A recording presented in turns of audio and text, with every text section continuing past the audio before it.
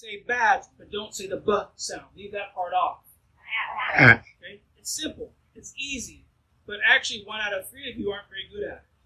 And 1 out of 5 of you are really impaired at it. And that is the #1 predictor of who's going to have reading and spelling problems. Because that is a measure of your spoken language system's efficiency in processing speech sounds.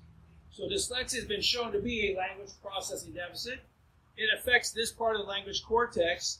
Right next to this part of the brain cortex is the part of the brain that controls the fingers and the mouth.